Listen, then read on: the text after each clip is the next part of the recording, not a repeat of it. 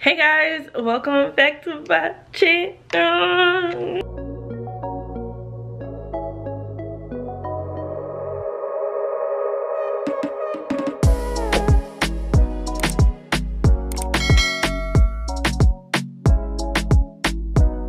It's your girl, Tatyana here, and I'm looking extremely rough today. Today, I actually wanted to record me, or film me I should say, doing my boho box braids.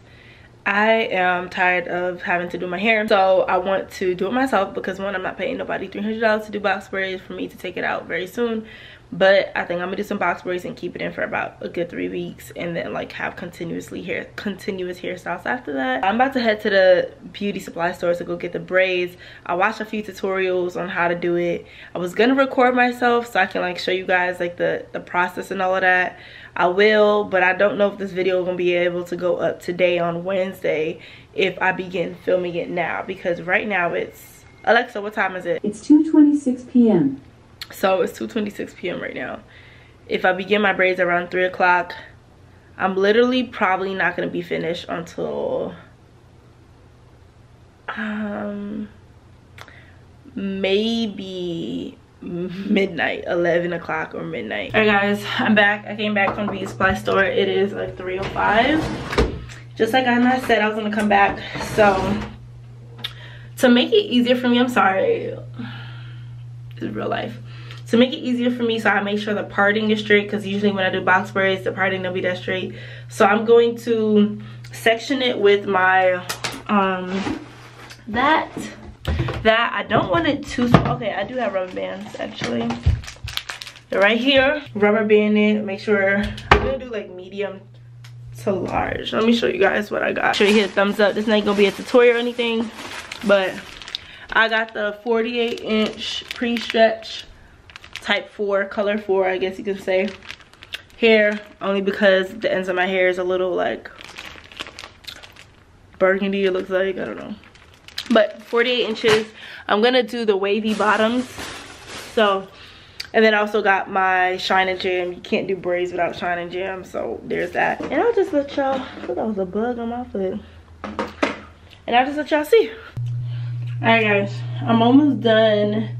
I sectioned it, I twisted up, they're all like rubber band, if you can see, just so when the braiding process begins, it'll be a bit easier for me to just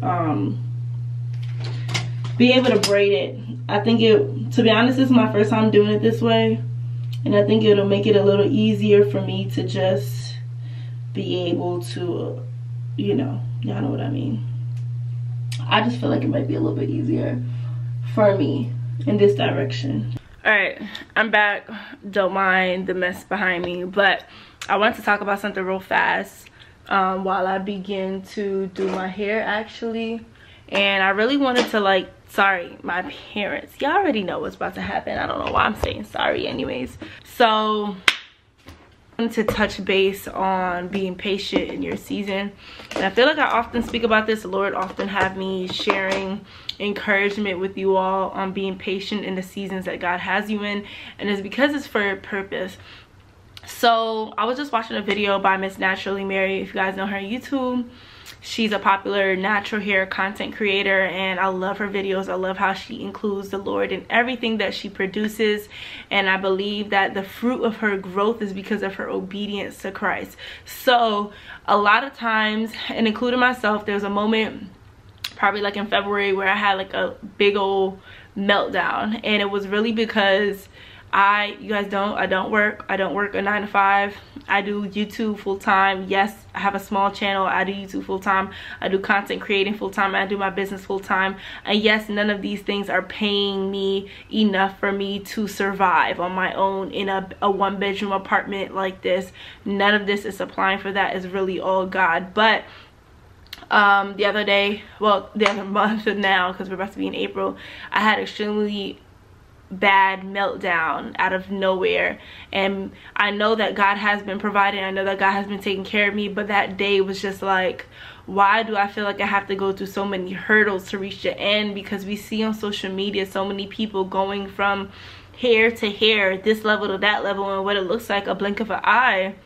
But what we don't really see is the fruit underneath it. You know, a lot of people do have these great luxurious items, whether it's a house, a car, money, whatever the case may be. But how is their soul? How do they feel at nighttime when they're by themselves? How are they with people? How are they socially? How are they, you know what I mean? Like, there's so many things, so many factors that are more important than it is just having the fame and the wealth and the, you know, all the things that social media displays as perfect. So all that to say is, in that video, it truly encouraged me, because a couple months ago I was there.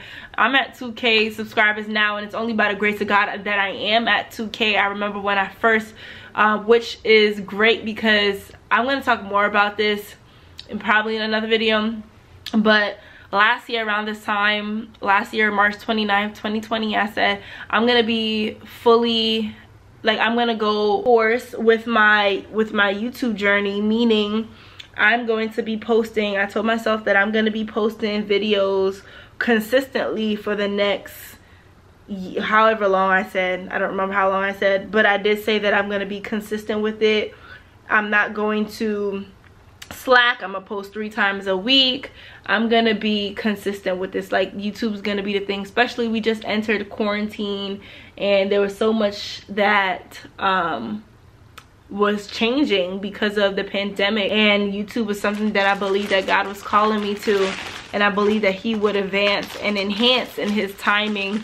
And it was a perfect season for me to go consistent with it, just being the battles and the triumphs that God was taking me through. This hair feels super soft. The battles and the triumphs, the victories that I was witnessing with the Lord, it truly it was the best time for me to do that.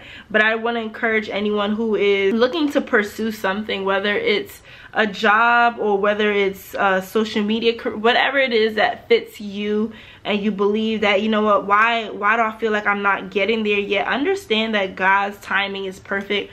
Our time, our plan is usually cool, but his plan is magnificent, it's unwavering, it never fails. When God's hand is on something, trust me, that thing cannot break down. That is scripture. What God brings together, no man shall bring down. No man shall break it. No man shall, unless you step outside of the will, you know, then that's different. But just choosing to follow and pursue God in the midst of the tough seasons, because being a content creator that isn't a popular content creator, I'm not one of your typical 1 million subscriber YouTube channel. I'm not the influencer that has 1 million, 6 million on Instagram.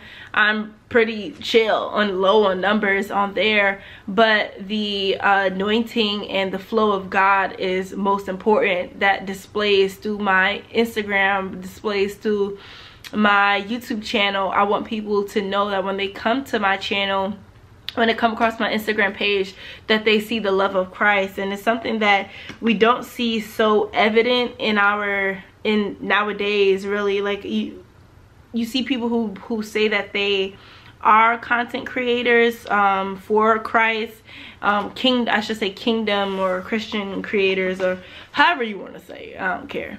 They say these things, but their hearts are far from God, and you can tell by the way that they speak, their fruit. Like, you can judge someone based off of their character, based off of their fruit. You can see where their heart is, if their heart is pure. And one thing I constantly pray is, God, help me to keep a humble heart before you. Help me to always remember that it's you and you alone that I have reached here. It's God and God alone that has been providing. And when I tell people that I am a content creator or YouTuber, whatever the case may be, they automatically assume like I'm this big time person, and God's willing, I will be that person, right? However, my main goal isn't to just increase in numbers, and I believe during this consecration period, because you guys, I have said that I'm not on social media right now besides YouTube, but I don't count YouTube as social media because I'm not scrolling or anything. But I mean, like Instagram, Facebook, Twitter, things like that. I'm currently not using those until God releases me to do so. I think this size is like perfect for this. Let's see. What y'all think? You see? I think it's perfect. Yeah, until he releases me to do so, that's when I will be. But as of right now, I'm not on it, and I'm totally fine with growing with the Lord. And I think a part of this social media, wanting to be a social media influencer, whatever you want to call it, y'all, it comes with I didn't know it came with a deeper level of consecration, a deeper level of submission to Christ, because it's so easy, y'all. Y'all know it's super easy to get caught up in what you see online, and that's just that. It's super easy to get caught up in the numbers. It's super easy to get caught up in the analytics. It's a lot, but remaining prostrated at the Lord's feet and remember why he's calling you to this position, why he's calling you to that job, why he's calling you to this place, this environment, knowing that it all works out for the good of those who love God. And that's scripture we know and we hear. But are we truly understanding that where God has us, each season is for a purpose? Each progressive season is for a purpose. It's to teach us something and for us to better off speak to God's people on what he's delivered us from, what he's brought us through, how he has helped us in the season, so we can better encourage other people that if God did it for me, look, if God has sustained for me this past year in the pandemic, and now like I'm still not working, every time I'm telling y'all, every time I'm about to apply for a job, God's like, no. And I don't want anybody to think like, oh, like this girl just want to be home all the time, like, you know, type of thing. And I was starting to feel like, well, I feel like I'm just depending on the government to take care of me. But God is, and every time I would try to apply a job, God is like, no, that's not what I want you to do in the season. What I need you to do is just focus on me, focus on what I'm calling you to do. So I've been obedient and doing that. And is it hard? Yes. Is it easy? No. But it's something that I'm trusting God and totally depending on him. I think this season is really teaching faith, what it means to truly have unwavering faith. Faith that I can't see what's about to happen. I don't know. Sometimes I don't know when I'm gonna get money again. That's just the truth. But what I do know, God is taking care of me. He provides my bills. He does literally everything for me.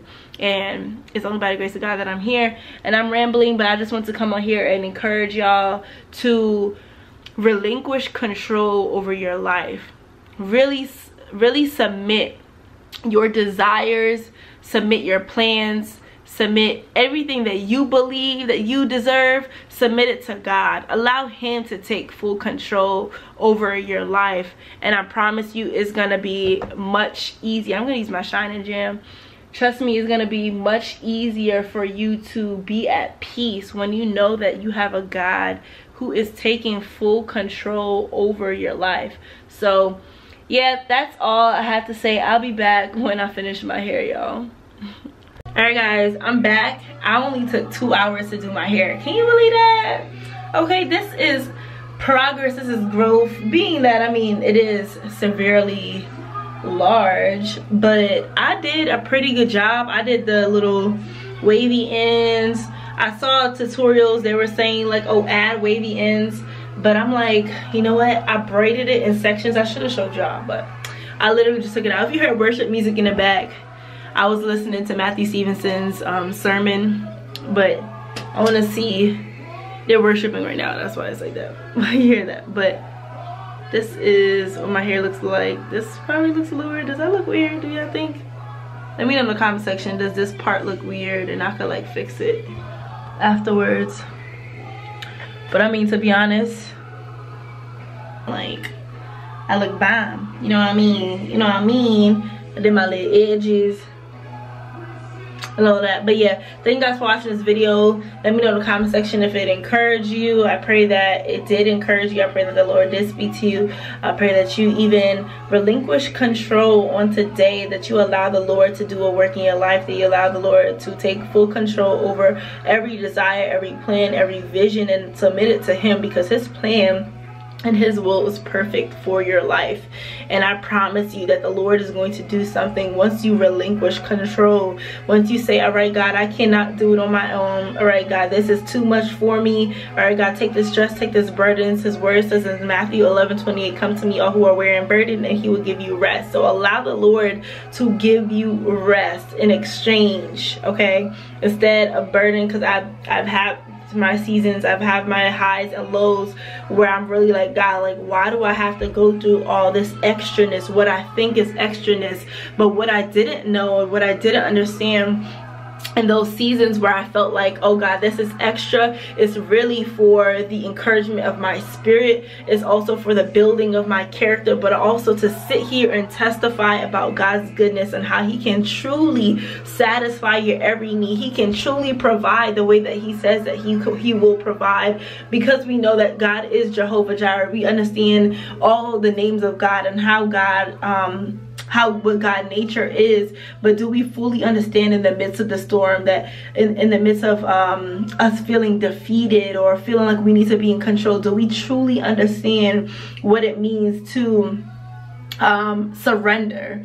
And that's been like the word of the season, like really surrendering my desires, surrendering my thoughts, surrendering all that I believe should be mine, and saying, God, yes to you, yes to whatever I don't see, yes to how you see it, yes to what you will do, yes to what you would not do, and saying, all right, I trust you regardless. I trust that everything will work according to the good of me, of those who love God. So yeah, I just pray that that encourages you. Something that God has been speaking to me a lot on recently in this consecration period. And I believe that God really wants to help those, really just individuals who want to seek God more, but also the individuals who have been having a struggle of truly letting go control. We live in a society where we're taught to have full control over the things that you want and you desire, that manifest new age desires